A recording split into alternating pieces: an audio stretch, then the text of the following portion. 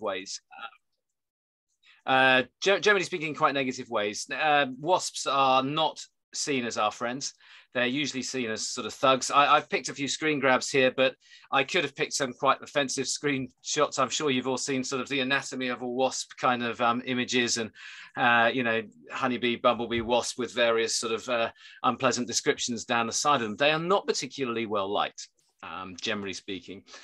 So Siri Sumner, along with some colleagues back in 2017, I think, did some work to find out if people actually really did hate wasps. I mean, it's the most common question I'm asked, actually, is what's the point of wasps? That is literally the most common question I'm asked. And I would say I'm probably asked it almost daily.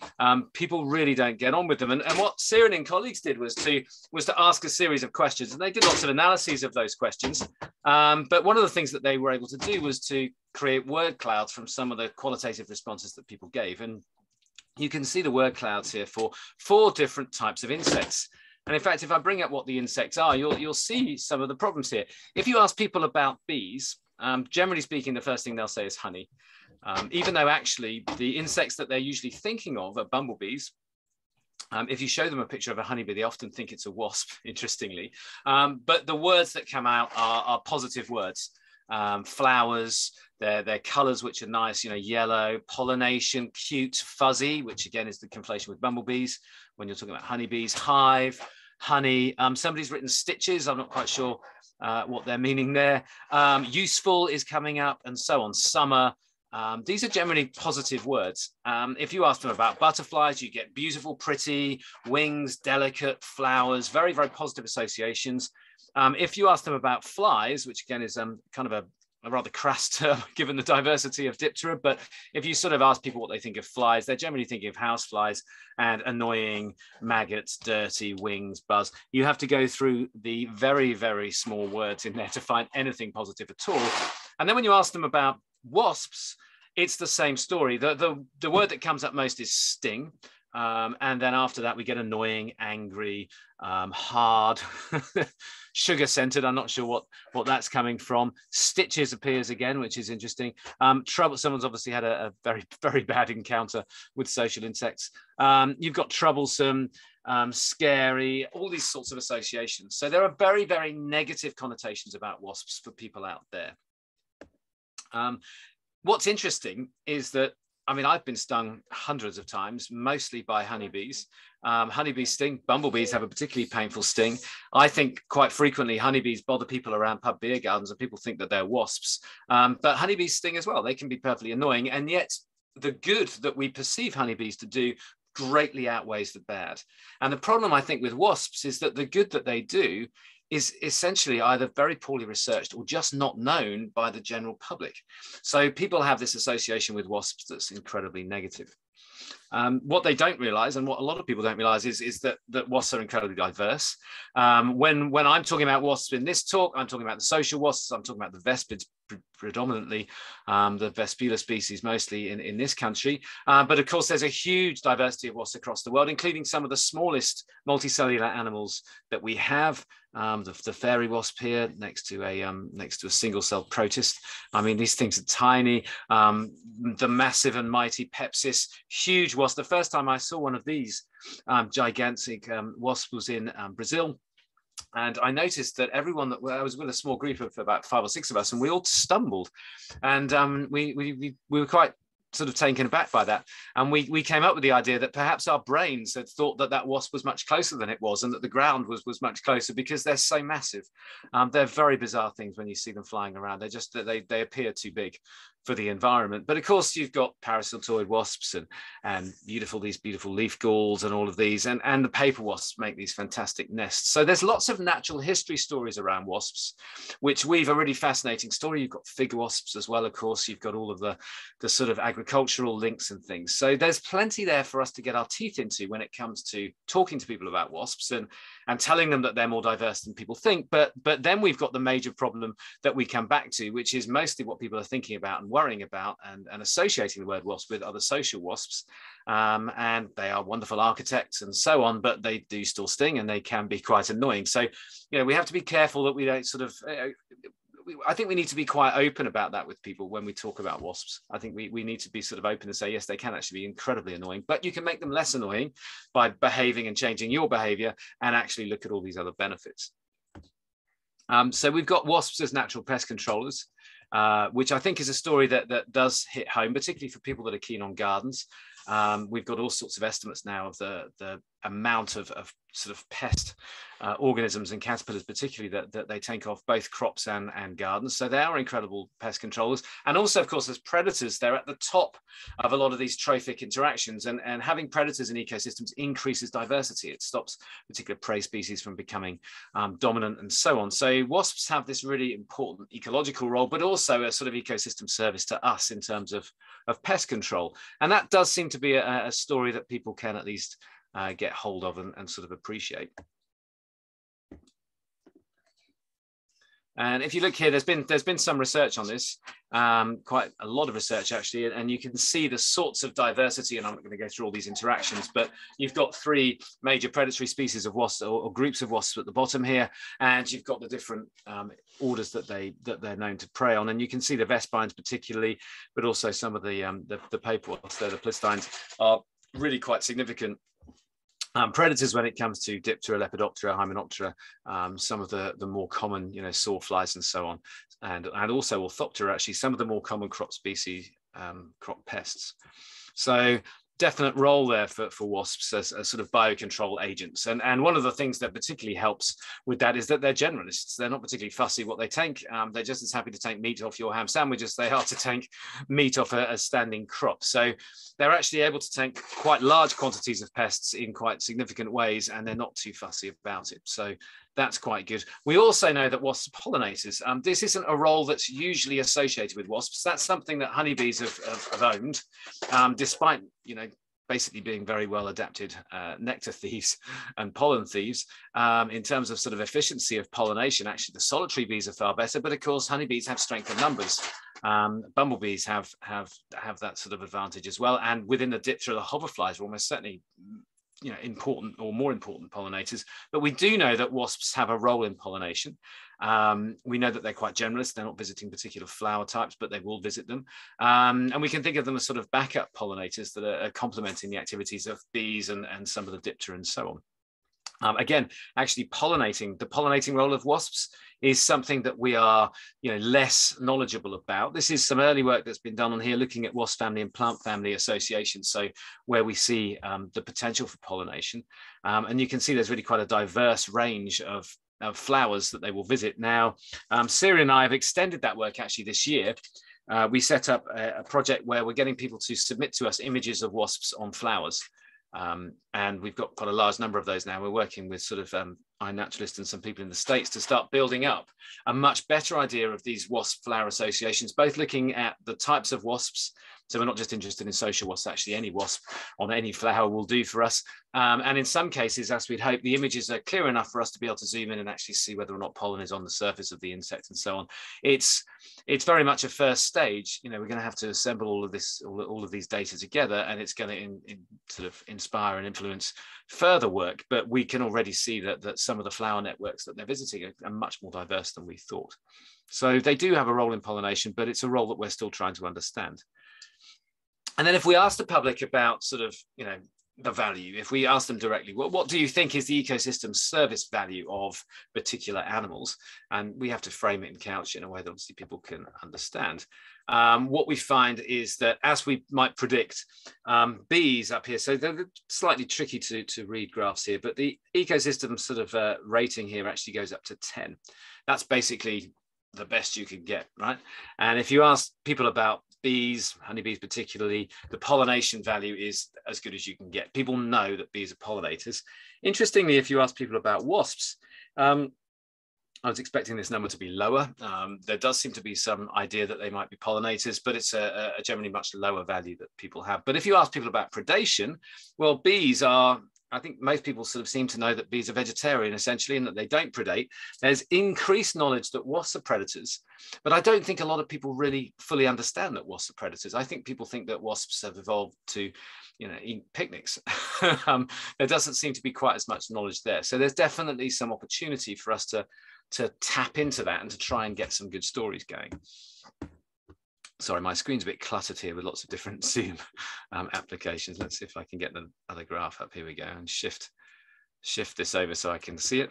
And then what we can do is we can ask people just general, how valuable do you think these are? And we can ask people lots of questions about themselves and about what their interests are, because the expectation is that as people are more interested in nature, perhaps their knowledge of the ecosystem value of different organisms or their perception of that value may increase or decrease and so on. Two real striking things about this. This is the ESV rating up the side and people's self-rated interest in nature along the bottom. Regardless of your interest in nature, whether you don't care about nature or you are the most committed, nature-loving, naturalist, entomology sort of junkie anywhere, everybody knows bees are important and they perceive them to be important and they will report them to be important. On the other hand, if you sink down to wasps, there is a small uplift at the end for the real sort of nature buffs down the bottom, but in general, most people are the same. It's sort of more or less flatlined and it's considerably lower. So wasps are not perceived as being particularly important. They're certainly perceived as being much less important than honeybees. And interestingly, that level of importance is only slightly influenced by your interest in nature. And that sort of trend is actually to some extent mirrored by the scientific community as well. This is the cumulative number of publications on different organisms. We've got sort of bees, we've got other things, and then we've got wasps. Wasps are not really showing the same uplift that we've seen in particularly other types of pollinators. So these are the number of scientific papers published on wasps.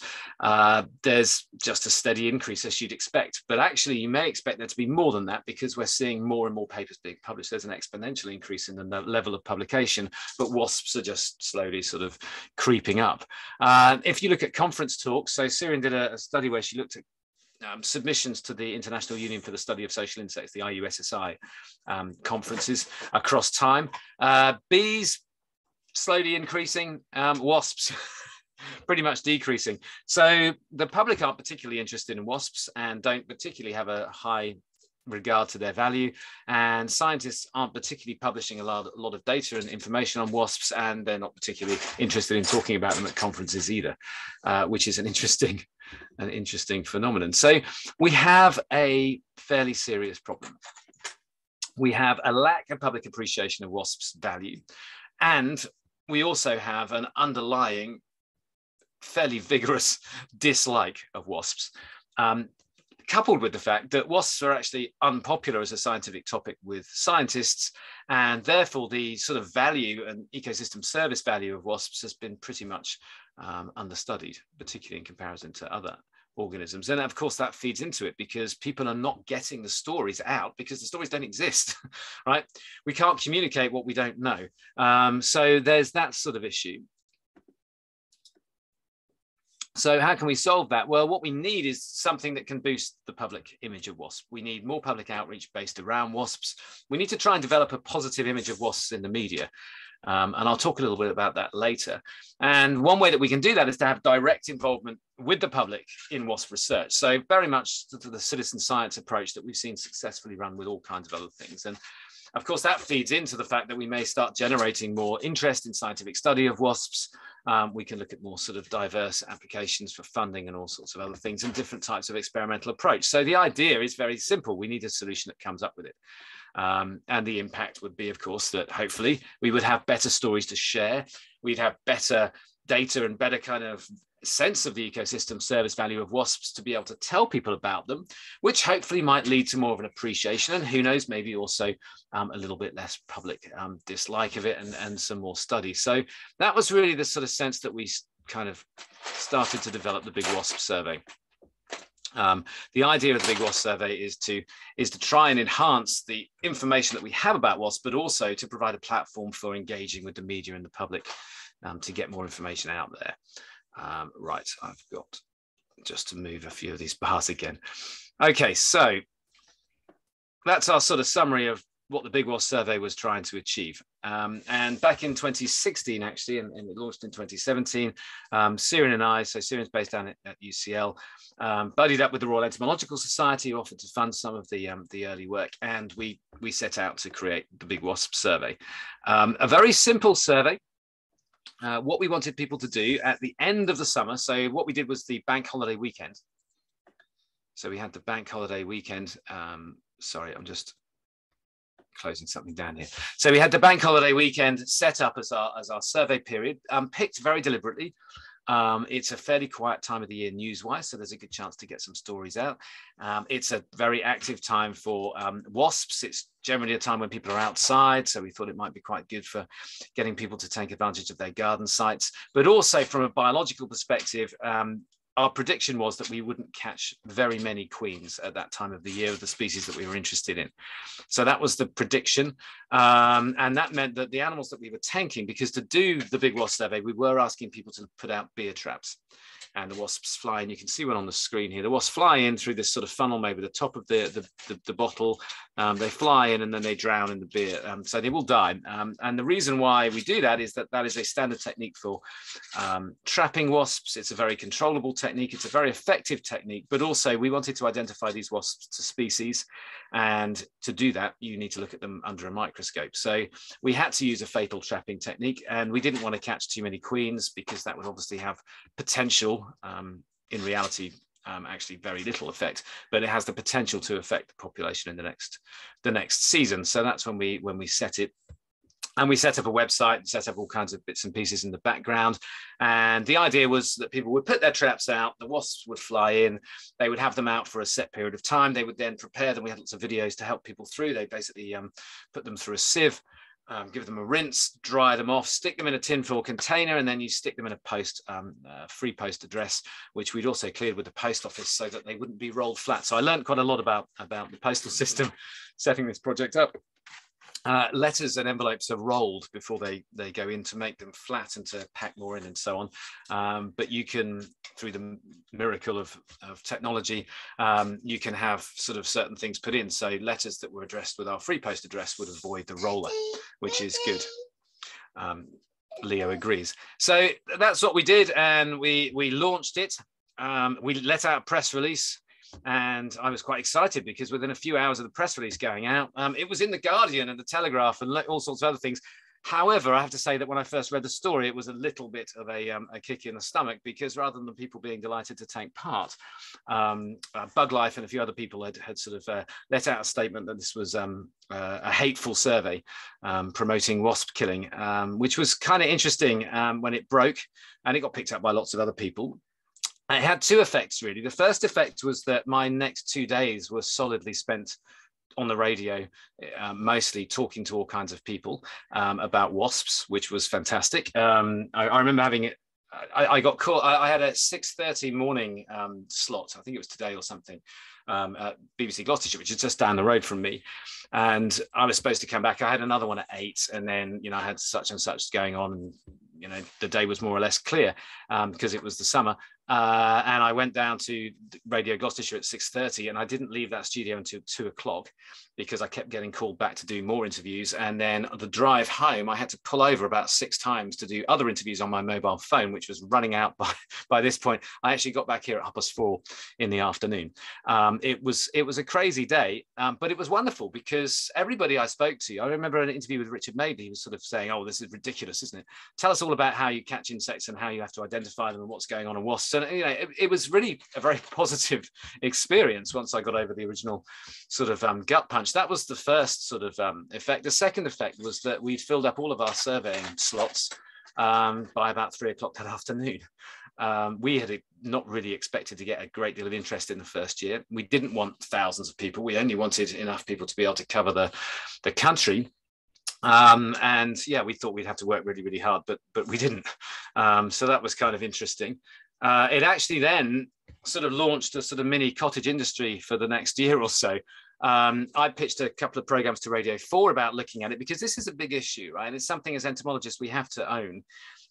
For us to identify many species and for us to survey many species currently, although eDNA and everything is very promising and it works very well in certain situations, we are currently left predominantly with often lethal trapping methods and ID that relies on having dead specimens. And that's an interesting sort of aspect of entomology and something that we would like to change, but it's not going to happen overnight. So I kind of pitched a program to Radio 4, which they were kind enough to commission, where we went and looked at the ethics of this. What are the effects of it? How can we go about doing it? What are the alternatives? And that actually led into some really interesting conversations about whether insects can feel pain, which created a huge amount of material. So actually for World Service, I ended up doing a short series looking at some of these things and talking to people throughout really the sort of entomological world about this. And what's really interesting is, of course, all the personal turmoil that we as entomologists all go through over the fact that much of what we have to do involves killing insects. So that was kind of interesting, and we Sarah and I got a nice piece into the conversation, which was into the Independent, and all that happened rather nicely for the second year. So we got some more publicity for it, and we managed to fill up the empty slots that had become vacant. So it was quite interesting. But then at the same time, working with some colleagues up in Yorkshire, up at the University of York, we started to develop some scientific papers looking at the ethical landscape, looking at what we can do in terms of collecting. Other people were starting to look at the idea of insect pain. The day we published our paper, there was another paper that came out that actually was in an American journal of entomology, was covering really quite similar things. It was really interesting, the sort of overlap between the different ideas. And I think we are starting to move towards a period of time where people are starting to think much more ethically about entomology and about what we do. So that's the sort of some of the backstory to that. What was really good though was that we ended up with plenty of wasps, and interestingly, although we ended up with thousands of wasps to identify, which was obviously a major problem, we didn't get one queen, not one.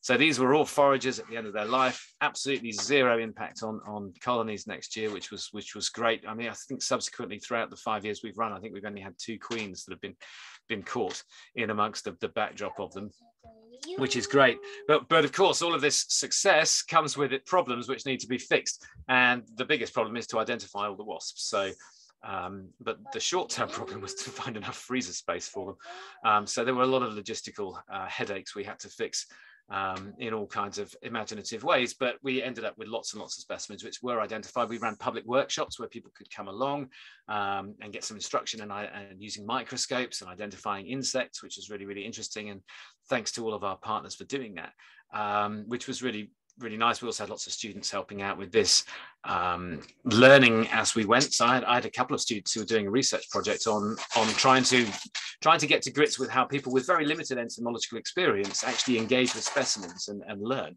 How do people learn these skills? How quickly can they pick them up and so on? So that was a really interesting kind of situation. And we ended up with, I think, 2,300 oops, something's gone funny with my screen, but it seems to work. 2,377 people registered. Only about, well, a few of them, that sort of 54% of them actually submitted data. And of those, a smaller number had wasps that were sent to University College London for identification. But in total, we had 559 traps out around the country, and we caught 6,680 wasps. And you can see our distribution there across the country. And we predominantly, there were quite a lot of sort of wasps that were identified in there. We had Vespida vulgaris, Germanica, and Vespa crabro. They were the 3 species, the social species that we were interested in. And you can see we've got really nice spread from there. You can see particularly the Vespa crabro kind of the drop-off line. I was in Staffordshire a couple of weeks ago, and we had lots of nice hornets around there. I have seen hornets actually when I was based in Sheffield and in Nottingham. I had hornets up around there, but we didn't get any in this particular year.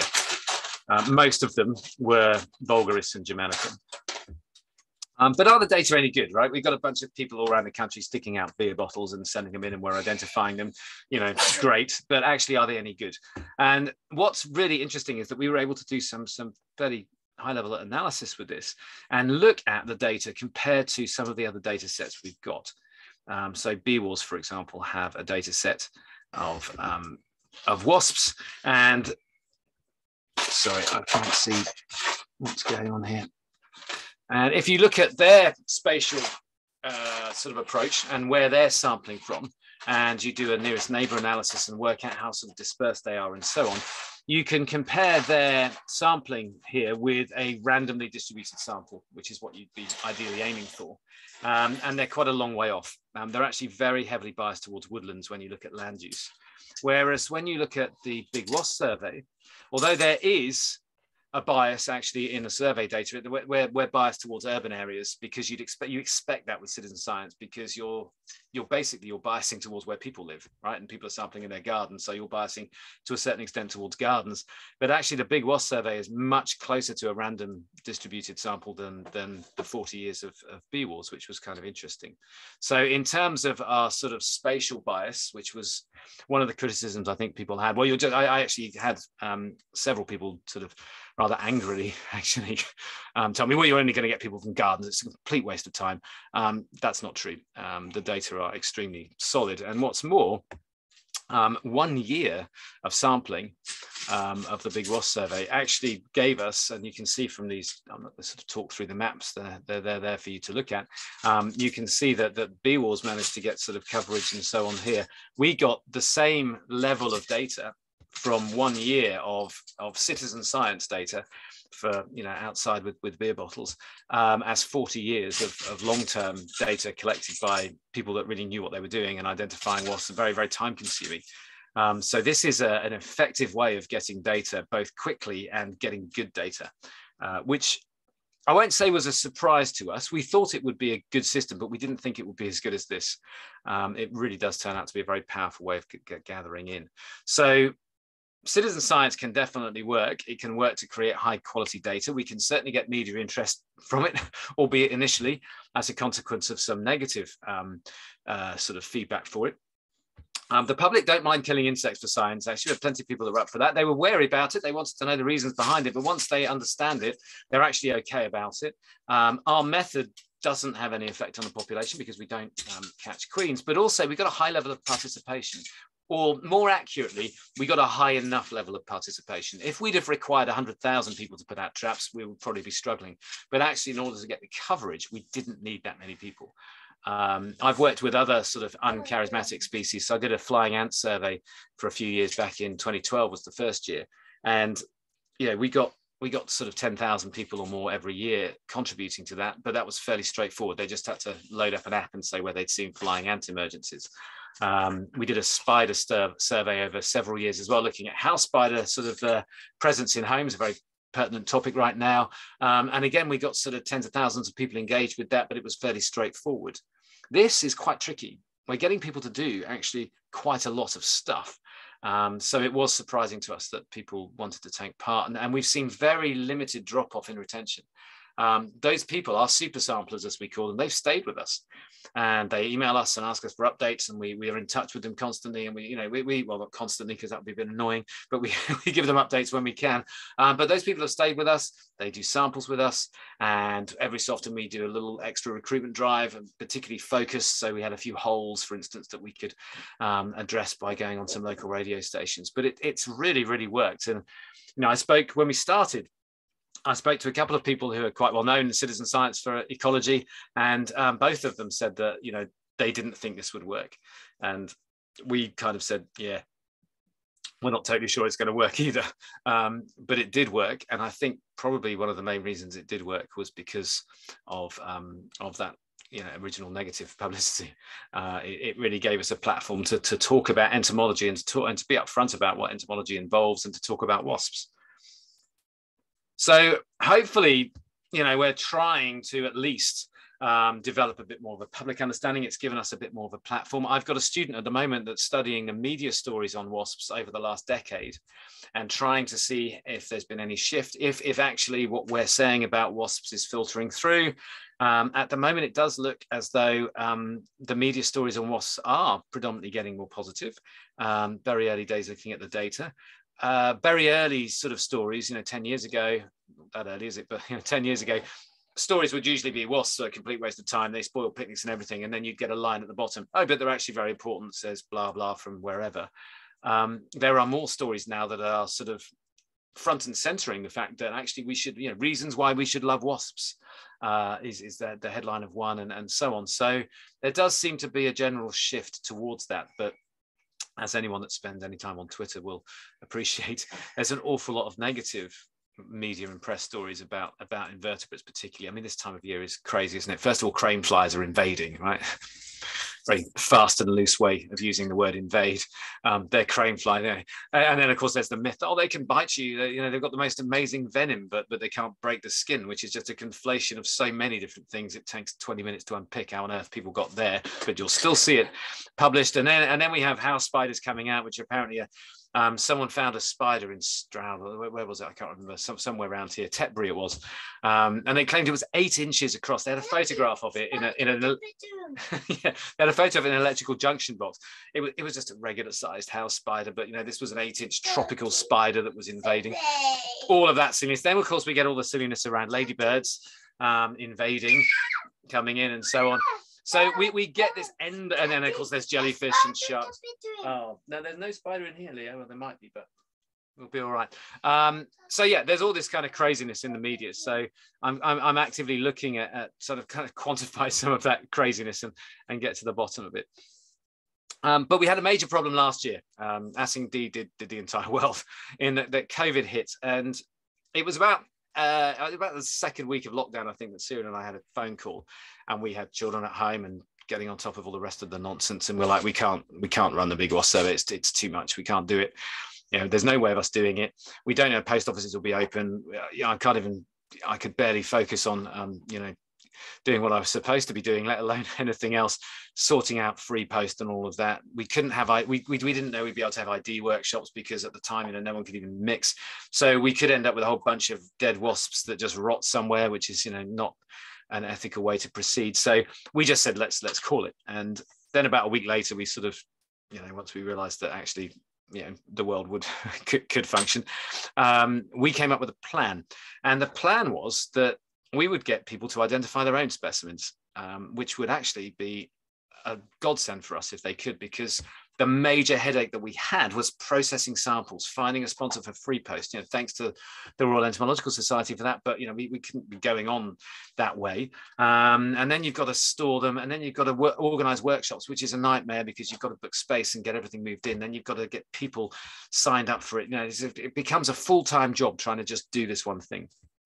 So if people could identify their own, then that would be great. They could just run everything themselves, but we had no idea if they would be into it. But they were. We emailed them. It was incredible. We emailed, I think, 1,600 people that were our super samplers sort of set by that point. And it was crazy. The guy that's our webmaster, Chris, it was about 3 hours later, just said, I've had 650 responses. Everyone's up for it. And we're like, no, this is the auto replies or deleted accounts. He's like, no. Like, it was just this great untapped sort of people were desperate to do stuff, and we emailed them saying, look, we want you to put traps out, but then we want you to do all this stuff. We're going to support you through it. We're going to have online videos, but it's going to be a challenge. We weren't sort of backwards in coming forwards about how tough it would be, and they were absolutely up for it. So I had a master's student, Jess Perry. She set about doing just a fantastic set of online resources to talk people through the identification of these wasps from start to finish. All of the features you have to look for, how to do it with a magnifying glass, how to set up, optics in ways that allow you to see these things, using binoculars the wrong way around and all of that stuff, right? If you don't have any specialist kit and so on. And it worked.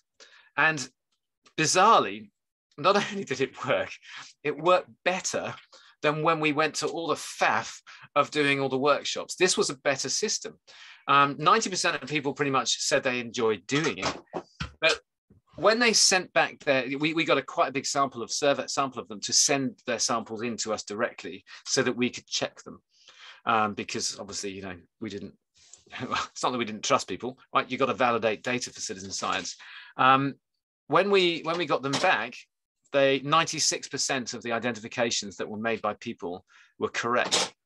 When we run the workshops and did some validation, it was only 86%. So when people can work on their own, at their own pace, without some scientist standing over their shoulder in a white coat, right? People are actually better. They're about 10 percentage points better when they're left to their own devices. They gain confidence. That confidence is linked to their ability and skill. So we wrote this up anyway, and it was in Ecological Entomology. I'm sorry, Insect Conservation and Diversity, a month or so ago. It was a very successful way of doing it. It increased accuracy. People seemed to enjoy it. We got higher sort of participant enjoyment from it than running the workshops, and it released us from having to do it. So this online form of identification is really potentially very, very useful. However, I mean, there's some caveats with this.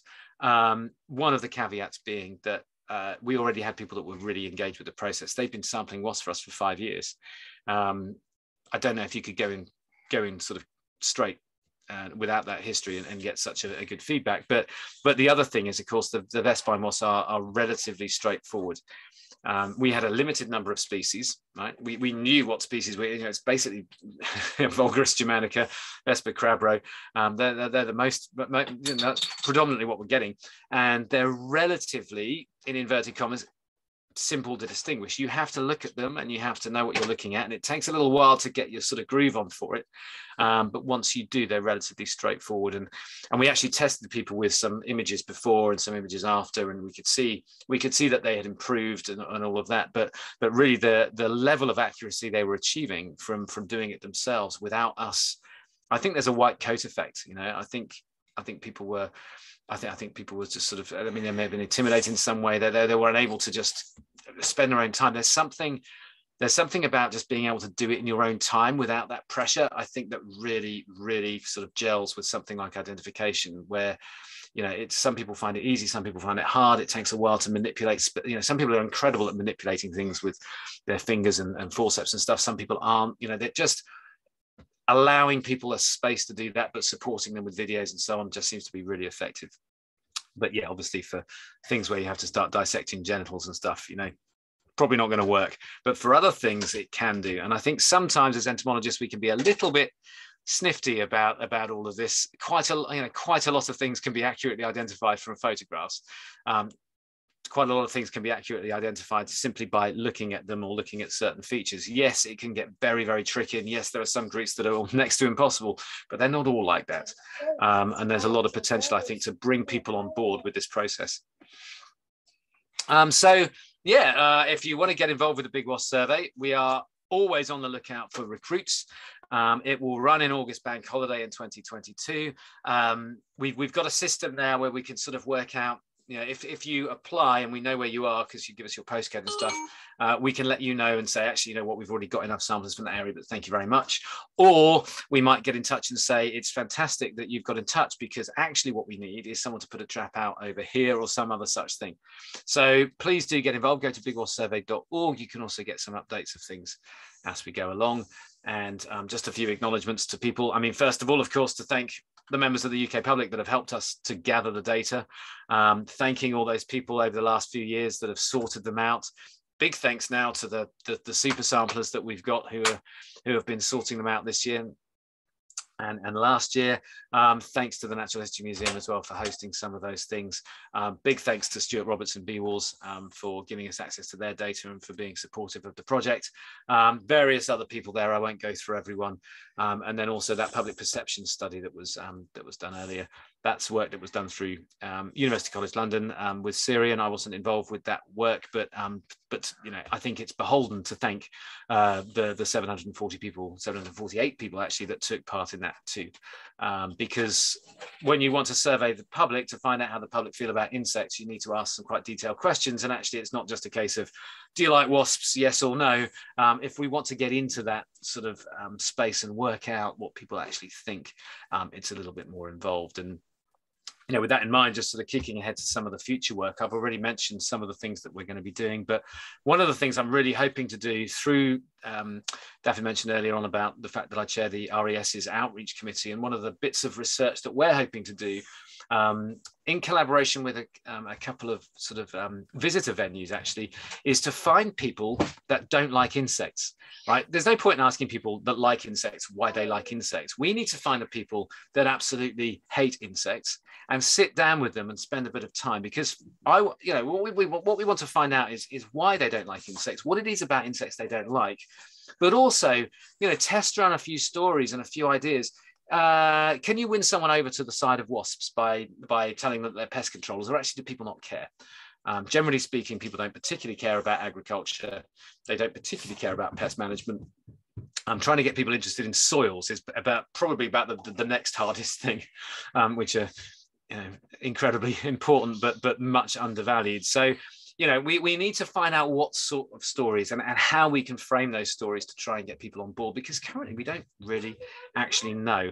And, whether we like it or not, public pressure, political pressure, all of these things, that's what drives stuff forward. So if we want to change the world, we need to understand the world that we're changing, but we also need to understand those pressure points and what people think. So that's where we're heading with it. Thank you very much for listening.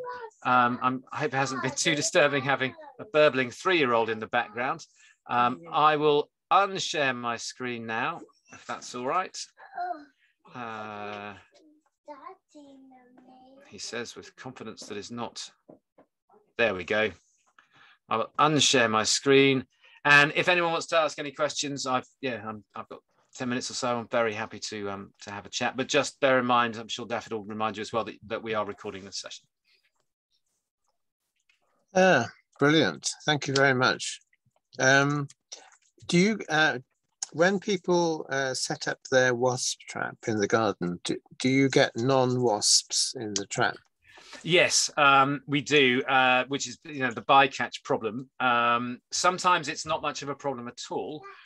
Sometimes it can be quite an excessive problem, actually. And we've had people, we've shut people down before. They'll sort of write back after an hour or so, and again, there's loads of flies piling, and we just go like, just tank the trap. Right? We don't need to do that. In general, the bycatch levels are not massively high, but they are high. We've tried to use them where we can, so we've sent all sorts of samples of things. Certainly there were a few beetles, not many, but a few that we caught which were of importance, so we sent those off. It is mostly diptera, and we have done a study where we've looked at bycatch. We're just looking at how to analyze that now, because it's proved to be more tricky than we thought, looking at different types of liquids. So we've said to people, for instance, use beer, but you can use lager or ale or, cider, or you can use fruit juice if you prefer. So what we try to do is to see whether or not one of those fluids has fewer bycatch than others, which is something we're looking into. So yeah, the bycatch is a problem for a lot of these trapping methods, and it's something we are working on. One of the things that you can do is to get those bycatch to people, so you get some research value out of them. But one of the big problems with that, of course, is that if you speak to someone and go, right, we've gone through a load of wasp traps, and we've got about 1,000 different types of flies that have been caught from different locations, and they're all catalogued, but we don't know what they are. Are you interested? And of course, there's then a major, you're basically just giving someone a big identification headache that they don't necessarily need. So I think one of the things that we can probably do across the board, actually, when we're doing this type of sampling, not just for the Big Wasp survey, but it's one of the recommendations of that paper I was talking about, is to in advance understand what sort of bycatch you're going to get from your technique, and then buddy up with researchers so that you've got a sort of pathway to get that bycatch out. I think one of the issues about bycatch is that we don't talk about it enough. If you look at sort of published results, we went pan trapping for solitary bees, and you'll read all the solitary bees they found and everything, and there's no mention whatsoever of any bycatch. It's as if a white pan trap magically filters out anything that's not the thing you're looking at. I think it is something that as entomologists we probably need to be much more upfront about, and to try and find ways around it. But yeah, I was surprised it wasn't as high as we were fearing, but it does seem to be very localized, and I assume that's just, well, that's the nature of the beast, isn't it? So it certainly seems from your talk that citizen science is actually a lot more important than I personally had considered in the past. Yeah, it's a remarkable approach when you get the data that you need. It'll take me too long to load it up, but that flying ant survey I talked about, we did it for 3 years across the country. You can build up such a rich data set that we were able to build up, whether we had enough data that we could back check every single day of the season with the nearest Met Office.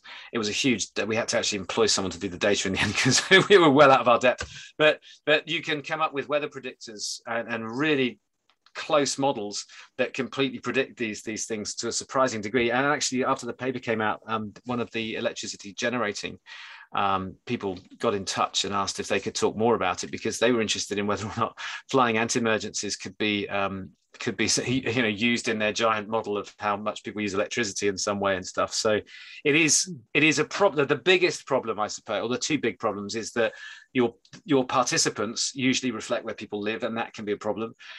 So you look at our flying ant data, for example, you can identify every major conurbation in Britain from the clustering of the points.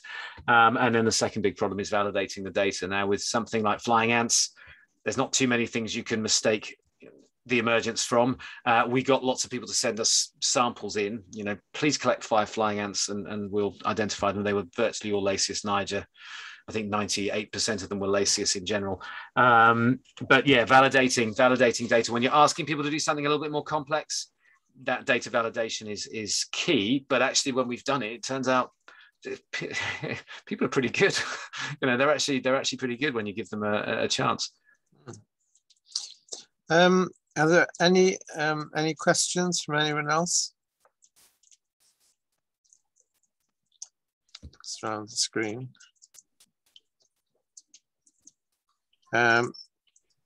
Carol Neal has commented on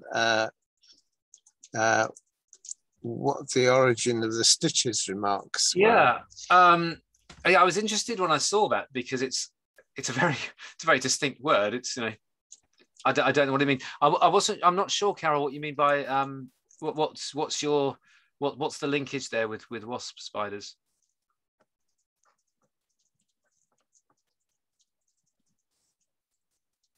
If you can put that on the chat.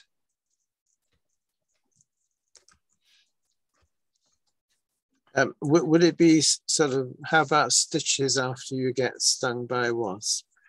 Yeah, I wondered if that was my initial sort of interpretation, but I've been stung by wasps a fairly large number of times, and I don't remember ever looking like I might need stitches. But yeah, I mean, the other thing is I suspect that a lot of people, I wonder how many people have actually been stung by wasps. This was another study that we were looking to try and do at one point, but it sort of got lost a bit. But we don't really, as a medical phenomenon, we don't actually know that much about the prevalence of stings.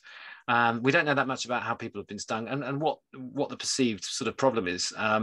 So I got stung for a TV thing a while ago on my hand, and it was fine. Like, actually, when it's a weird thing about it is that when you're expecting the pain and you're kind of okay about it and stuff, they're not objectively, it's not that painful, right? It's if you're flapping around and stuff and then they suddenly go in, you kind of, it's a bit different. But when you're expecting, it's all right. And I was like, actually, that's fine.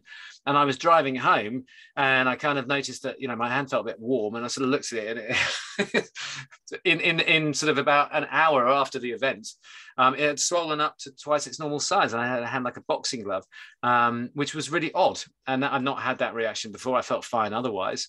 But I haven't been stung subsequently to that, so I'm hoping that it wasn't the beginning of developing a reaction. But we don't know that much about whether people have been stung and about the sort of people's reaction to them and stuff. So I think that would be quite interesting.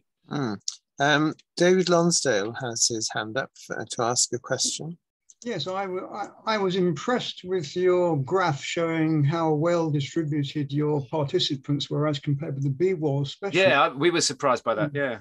I'm just wondering though, if quite a large proportion of those are running their beer trapped in their own gardens, is there a bias towards wasps that tend to nest in and around houses? Yes, I think, and that is one of the issues of the study. Yeah, I think that suburban bias that we have, sort of weak suburban bias, I think is a potential problem, and one of the things we've done this year, which I didn't sort of mention, but we ran a pilot study where we had several hundred of our people do the same thing in June to see whether or not we were just missing out on. We were expecting a few other species of Vespula to come out, and Dolichovespula, which are completely not, really pretty much not represented at all. And we wondered, are we just too late in the season? Are these wasps not attracted to wasp traps, which doesn't seem that likely, but I guess it's possible. Or, as you've pointed out, is it actually a geographical bias or more like a habitat bias? So hopefully we'll get a little bit more insight into that. But yeah, it's something that we're trying to fix by sort of having a few more, or we don't want fewer suburban sites, but we do want more non-suburban sites. So a little bit of targeted kind of recruitment is in the future for this, I think. Marcy Anderson has asked, what do you put on a wasp sting to make it less hurtful? Vinegar. And vinegar. Vinegar, yeah. Voss for vinegar and bicarbonate for bees. That's how I remember it. So yeah, if you can get vinegar on a wasp sting straight away, it does actually take quite a lot of the sting. But there's I forget what it's called. It's called Waspies, isn't it? That works very well as well. Okay. So so do wasps have all the wasps have the same venom, or does it vary with species? Yeah, it does. I believe it does vary with species, but I think some of the main large molecules and stuff are broadly similar. But I think, yeah, there are some variations across the board. And obviously, once you get into different genera, I think they have different venoms as well, and they certainly feel different. I was stung by a Polybia, which is a tropical wasp species.